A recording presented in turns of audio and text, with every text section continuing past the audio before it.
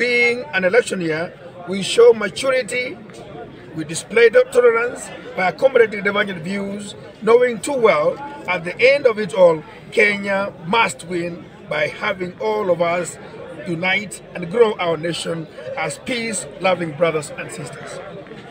Secondly, I would like to thank all those that have supported me in my political journey.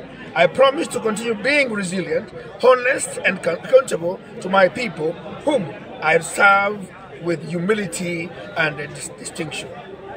For a long time, I have harbored an ambition to be the Kisii County Governor through the UDA party, where I was also the National Treasurer. There have since been developments that render my candidature through UDA party impossible.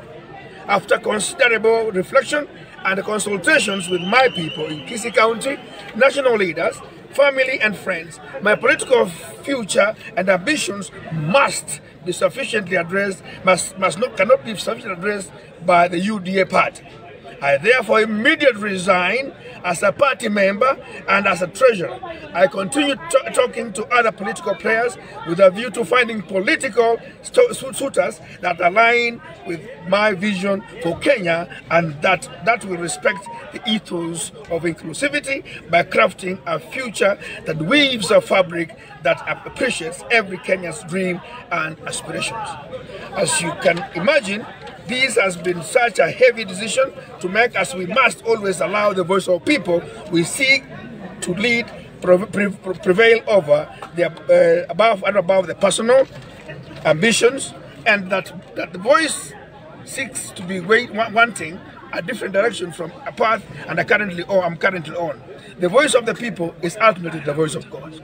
Finally, let us all be vigilant, for politics comes and goes, but we as a nation, must remain united to allow us usher in the golden age of our republic. God bless Kenya, God bless Kisii County, and I thank you all.